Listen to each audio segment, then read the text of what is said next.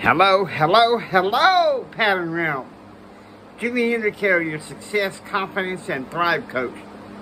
Today's lesson deals with yet another question. Is there a connection between mental health and faith? Now, obviously, we know the obvious answers, but once again, to play Socratic on you, we can't use the yes-no toggle switch. We can't use it depends. The answer behind this connection is in this equation. Needs times faith equals motivation. Now, if you don't mind, and please forgive me, I'm legally blind. I want to get into the Bible, if you will. I believe it's 2 Corinthians chapter 12. And I ask you guys to bear with me while I find the app. Here we go. All right.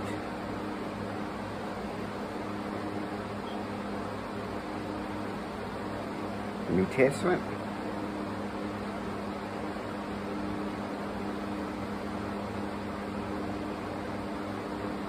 Second Corinthians chapter 12. And I think we're going to do from verse 5 to verse 9, if you don't mind.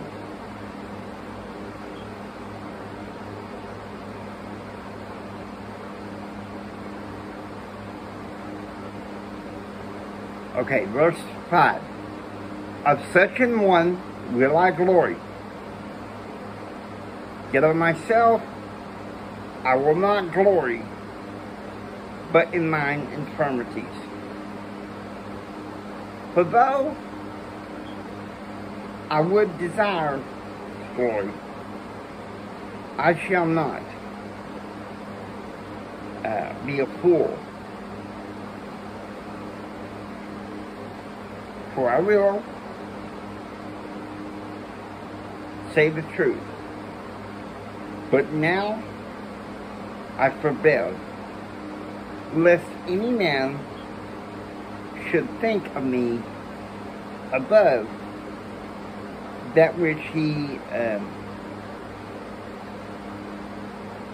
seeth me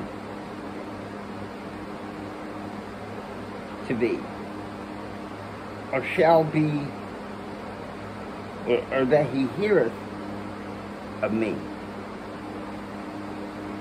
Here's verse 7. This is where the key is here. And lest I should be exalted above measure through the abundance of the revelation, there was given to me a thorn in the flesh, the messenger of Satan, to buffet me, lest I should be exalted above measure. For this thing I besought the Lord thrice, that it might depart from me. And he said unto me, my grace is sufficient for thee, for my strength is made perfect in weakness. Most gladly, therefore, will I rather glory in my infirmities, that the power of Christ may rest upon me. Therefore I take pleasure in infirmities, in reproaches, in necessities, in persecutions, in distress, for Christ's sake. For where I am weak, there am I strong. What was his thorn in the flesh? We don't know. I've always surmised that it was mental anguish, pain. Some theologians speculate that it was his eyes.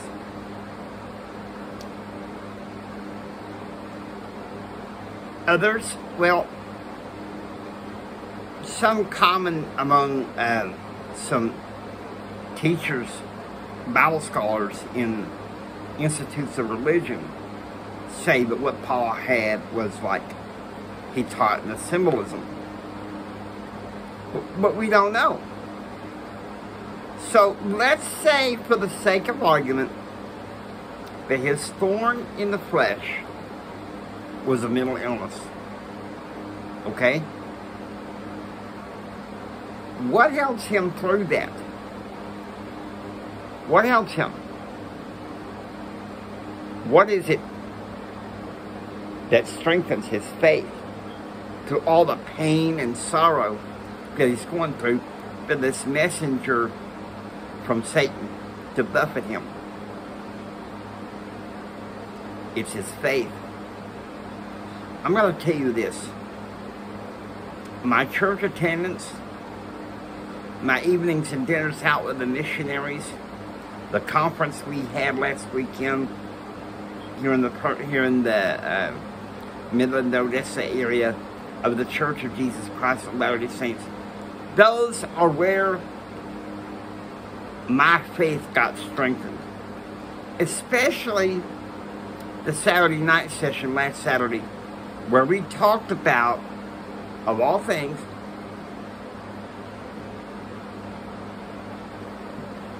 mental health awareness. The church is finding a connection, and I think all churches should do this. Find a connection between faith and mental illness and help people bridge the gap. Of course, you should be seeing mental health professionals. That Bible verse, I've read it over the years, but when I had a counselor give it to me, and he had me in mind when he gave me those verses as a reminder. He had me in mind. Because often we have that thorn in the flesh, and it knocks us down. Now, we can find relief from that thorn in the flesh, though the Lord sees fit not to take it away. And many theologians say we don't know why we suffer. I think our why goes into endurance, what our choice is. And let me tell you something. I have bipolar disorder, and it's hard for me to endure. I'm not going to lie to you, it's hard, it's painful.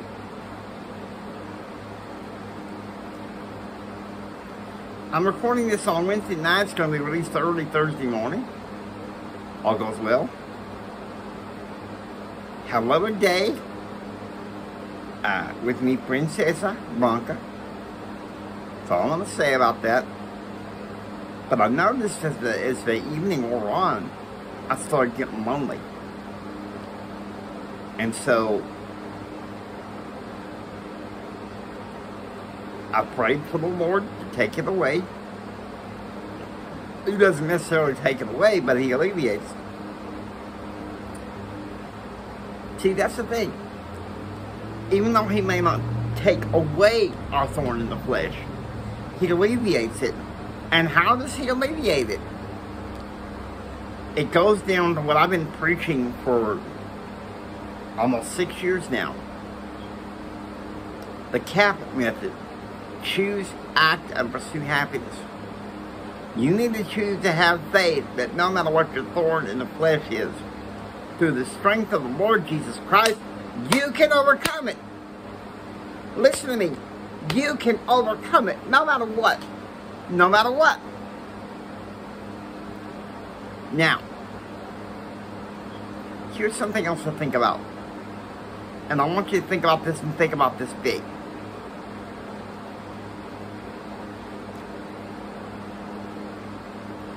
I'm giving you my interpretation of, is there a connection between mental health and faith? I see there is. But the point of pattern realm, when I ask these Socratic methods in the coaching circle, and let me tell you something, this question, this topic, it's a big guide to answer a longing. I should have said this at the very beginning. It's a big guide to answer a longing. Trust me, you'll see it, and you're going to be blessed.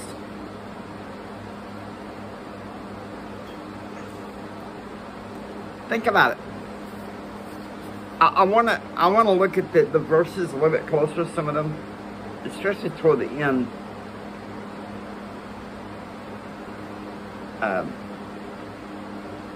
7 through 9, if you will.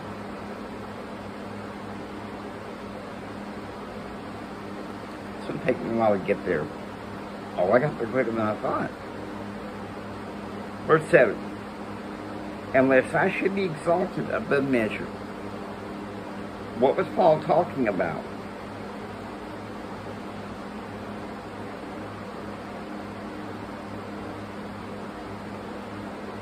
You don't go out and tell every revelation about you. See, the Lord gives us weakness to keep us humble. But there was a thorn in the flesh, which, if you ask me, Paul had some pain. Paul had some pain. And if you ask me, it was some anguish, some distress. He was grief-stricken. He was full of sorrow and suffering. See, I never really thought that it was a physical suffering. But like I said, we don't know. But I never thought it was a especially as I began to study the restoration of the gospel. Listen to me. This is a key to answer your quest for longing, your quest for hero. You got it. Okay? We talked about how entrepreneurs can practice the faith. That's going to be part of a good journey. But now we touch on the relationship between faith and mental health. And to be honest with you, this is going to be the guide to push us forward on our journey. Now, I hope you enjoy watching. If you like what you hear, please subscribe, become a part of Pattern Realm. Until next time, don't just sit there and take it. Whatever the mental health problems are, don't just give in to them. Manage it so you can go out there and build your dreams so you can take it. Do what others don't, so you can be what others won't. And do what others won't, so you can have what others can't. Choose, act, and pursue happiness. God bless you. Remember this, from the bottom of my heart, Jimmy loves you.